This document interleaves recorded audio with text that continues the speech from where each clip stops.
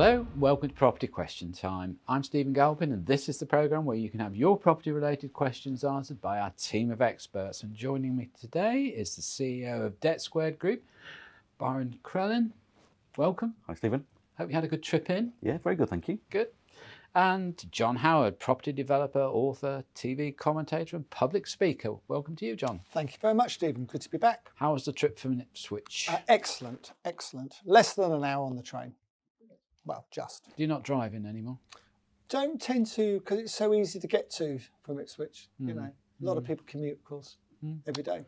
Okay. Or used to, anyway. Well, very good to have you both with us. Thank you both for coming in. And I think what we'll do is start straight away with the questions for Byron. Whilst high street vacant shops may be converted to residential use, what about the empty shops in specialist arcades and shopping centres? These would be impossible to convert. So what do the experts think the future may hold for the owners and investors of these properties? Question. Yeah, and I think for me it's a case of, can everybody just calm down? You know, I've got clients that have got tenants moving into properties. Their voids are higher than they should be, but you know, pandemic, so we accept that. To take a stat now, we shouldn't read too much into it because you know we've had an unbelievable scenario land on us, and therefore we've had to deal with what we've got, and we've got small businesses, big retailers going down. But in terms of you know what is this like coming back, we've got tenants that are moving back into properties on our clients' portfolios. I think what they've got to do in particular, those kind of portfolios that you've mentioned in the question, it's about working smart, and we've seen landlords completely move away from the traditional, it's a lease through the managing agents. It's now monthly rents. It's two months deposit, monthly rent thereafter on a rolling arrangement, on a lease, 6 month lease, etc. And so but being really sort of clever and smart, working with local authorities. So much more flexible. Totally. Slightly more difficult in terms of when rent recovery goes through. Management, yeah, because you've got this sort of unique scenarios and arrangements being created. But you know, the key thing is for landlords and tenants is get businesses back open, get businesses in occupation of all different shapes and sizes. And I think, again, we have across the UK a number of that kind of portfolio, and we're seeing our clients work smart. There is a risk because probably above 50% now are what we would determine as high risk tenants because they're just newcos. So there's no trading history. So but it's occupation. It's also trying to get people to have the confidence to get back shopping. I mean, I live on the outskirts of Chester, and you know, I walk through Chester now, and that's a beautiful. It's mad. That's a beautiful city. Yeah, I mean, and great for shopping. It used to be. It is. I mean, you walk through one of the streets of Chester now, and it is. You can see it's had pain. Yeah. You know, you can see. You know, I remember that used to be the sandwich shop. Yeah. You know, I remember that used to be the hairdressers. That used to be. But like you said, I mean, that'll settle down. Yeah, absolutely. That'll settle down. And actually, to have less shops available is better. You know, there's too much stock, really, too many shops. So if the shops in these town centres are reduced, then the ones that are left, people will be more competitive to take them. Absolutely. I mean, it's all conducive to fresh new business, isn't it? Really. Yeah. I agree. It's just a different accent, I suppose. And I think high streets are fighting back now. I think you know, as I say, I walked through Chester 2 days ago, and it felt like it was coming back alive again. It felt nice to walk back through. Do you know, I've been very sceptical about this business of the high streets dying all the time, because if we're not careful, we'll go into the same old circle. We talked about this before.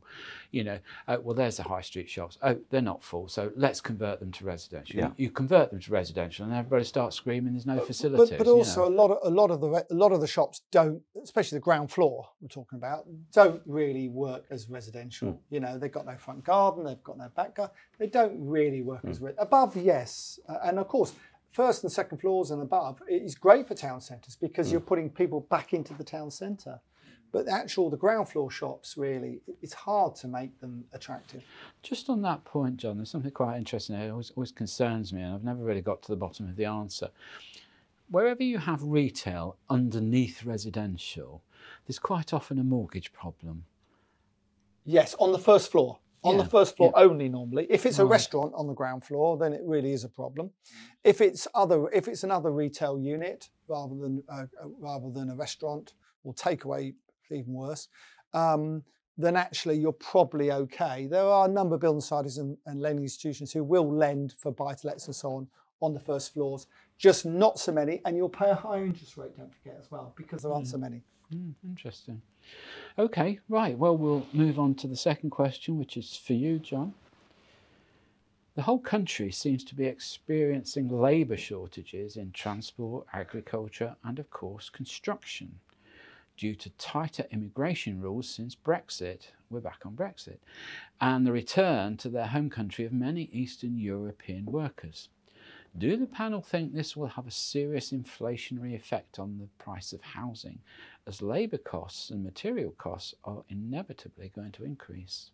That's a massive question. First of all, let me just say, as a Brexiteer, as Stephen knows, I listened to a programme the other day that basically said that everyone's blaming Brexit for the lack of lorry drivers and so on at the moment. The truth is that a lot of our lorry drivers are coming up to retirement, and they're not being replaced by younger people because it's expensive to go and get your HGV.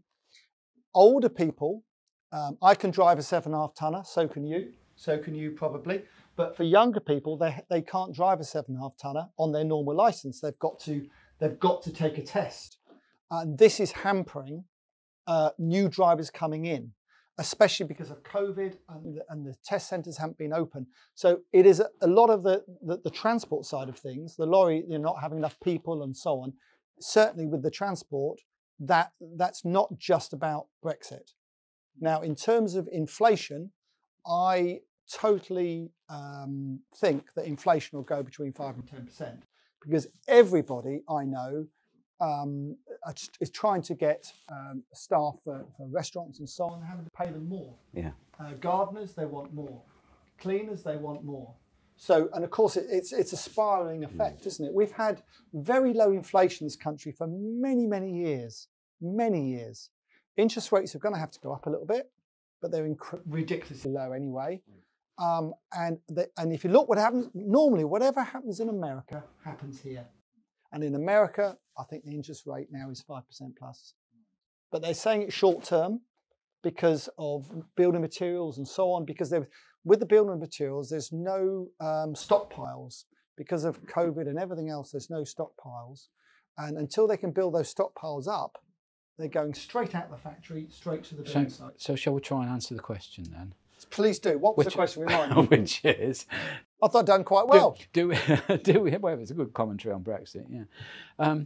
Do the panel think that this will have a serious inflationary effect on the price of housing? Yes, I do, because I think actually, I know we've said that the price of houses prices can't keep going up and keep going up. But they do. But of course, new houses, it is linked to new houses, and if building materials keep going up, they're going to have to charge more for new houses.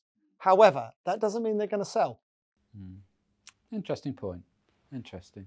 Okay. Well, Byron, have you got any comment on that? I mean, I know it's not really your sort of forte. You're more a commercial man, but well, yeah, and we sit and provide security through CCTV technology and man guarding services on a lot of construction sites. And we've seen the requirement for our services spike in a season. You think to yourself, why are people building houses? Yeah, I agree. Are they going to sell them? And have they got the materials to complete the sites?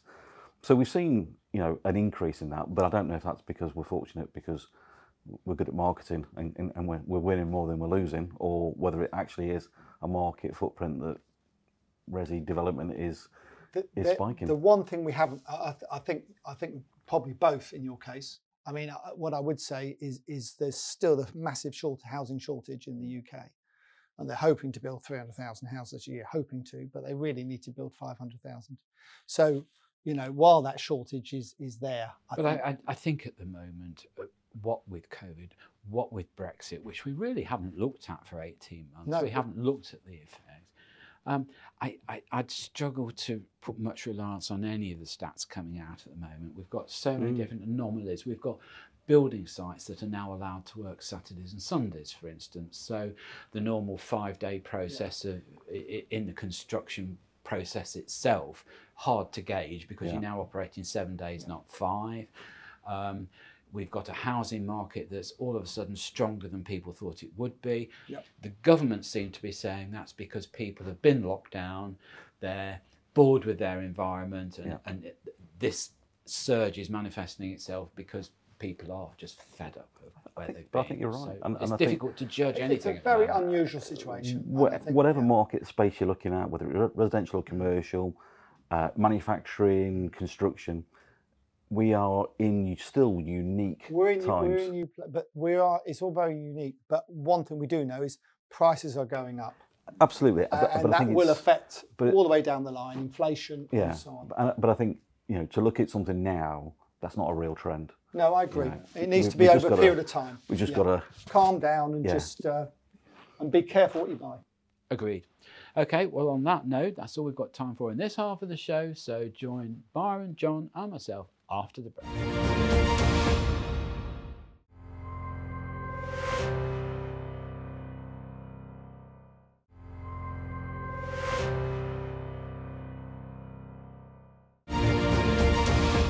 Hello and welcome back to part 2 of Property Question Time. I'm sitting here with Byron Crellin, CEO of Debt Squared Group, and John Howard, property developer. Welcome back, guys. Thank you.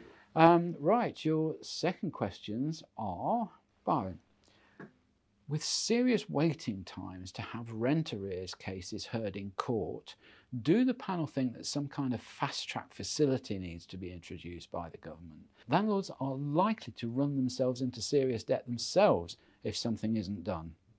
What do you think? First of all, landlords are in debt and have been, because there's reportedly over £6 billion worth of unpaid rent in the UK as a result of COVID.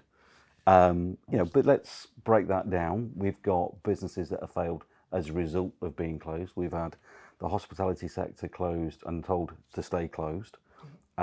We've got organisations, individuals that have abused the situation. Yes. So all of that in the round, we're going to have arrears, and we're going to have a spiky set of arrears because of the pandemic. How that washes through. So we've got legislation in place at this moment in time that protects businesses.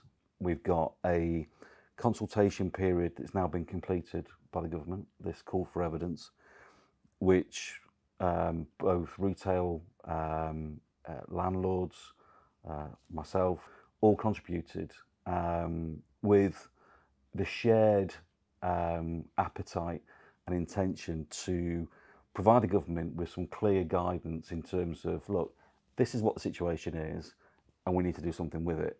And unfortunately, what's come out of the consultation is confusion and no clear lines. So the government have got effectively 6 buckets of scenarios. Do we keep the regulations and extend again at the end of March?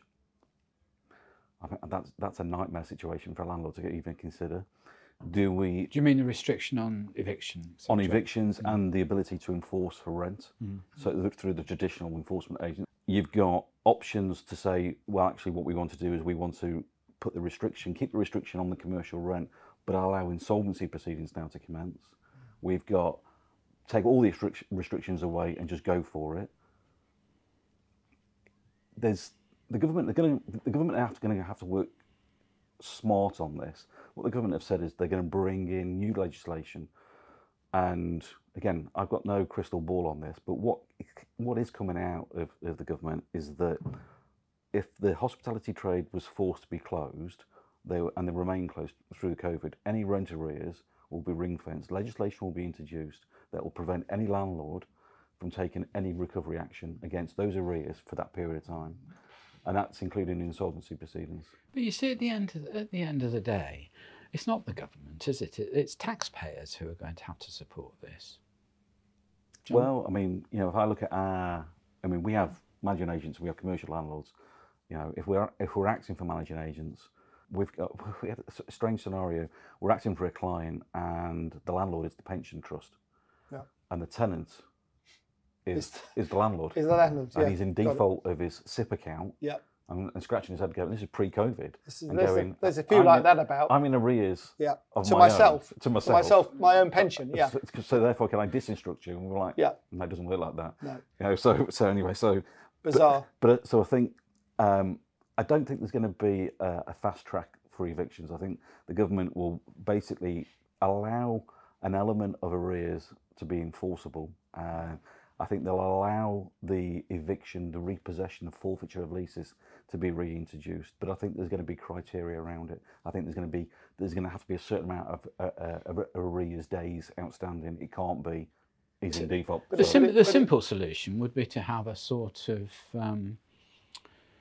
an assessment, if you like, of the overall solvency of the company. So if rent arrears get past, taking the company past a certain level of solvency or insolvency, whichever way you look at it. So the government are talking about a new piece of legislation, arbitration, where if a landlord and tenant cannot agree, they are forced into this arbitration legislation. Now, I know.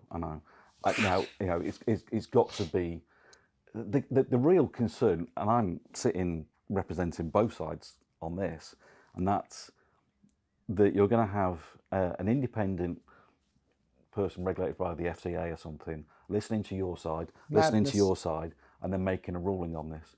Are they doing a forensic investigation on the insolvency aspect of this business?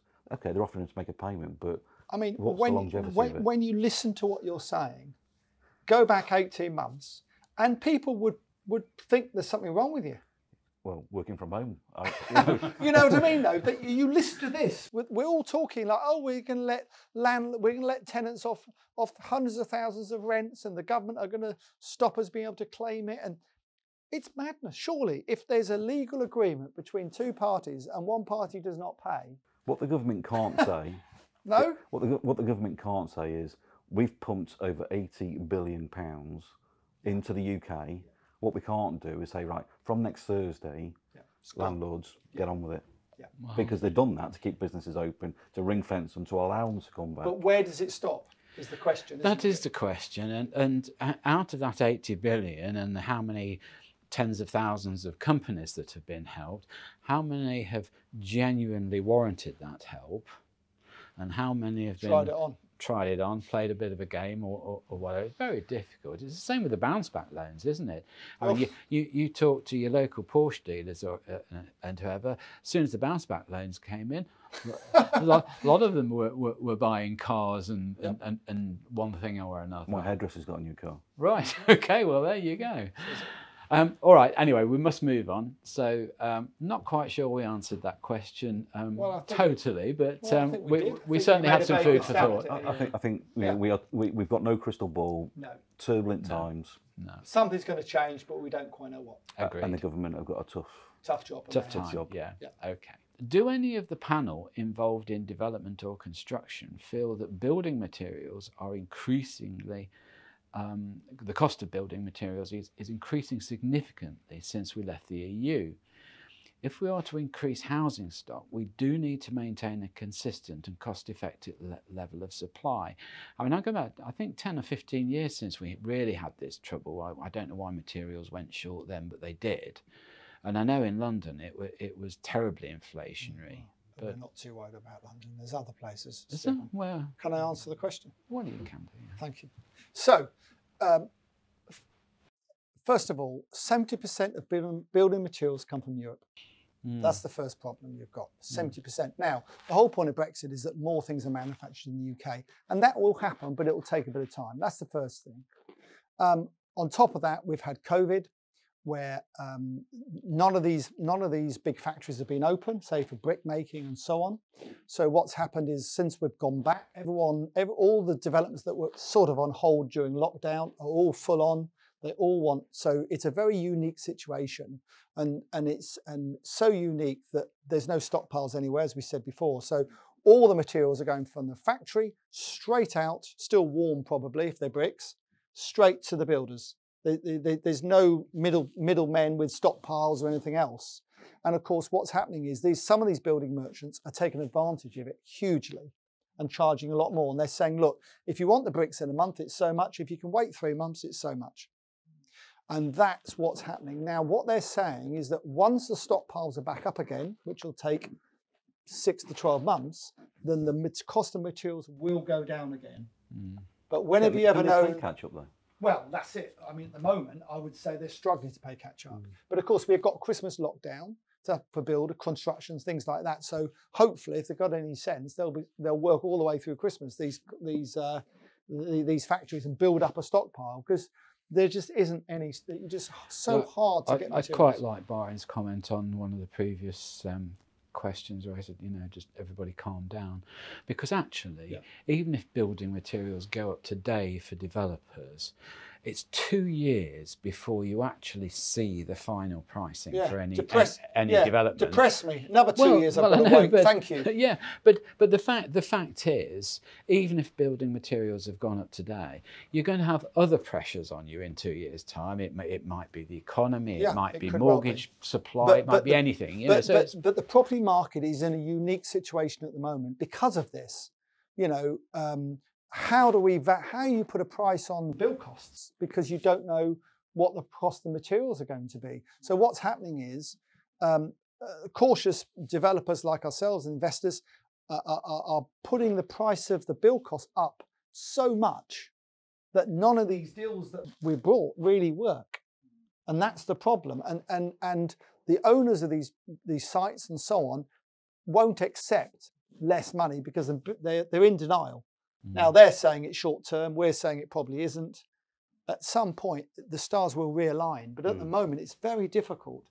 And I don't want to make any mistakes if I can help it. No. So it's very difficult. It gives you a very negative mentality when you're unsure. But it's the right thing to do, to be cautious. Okay. All right, well, on that note, we're going to have to end the show. That's all we've got time for. So a big thank you to John Howard and Byron Crellin. Thank you both very much for coming in today. Great answers as always. Join me again next time on Property Question Time.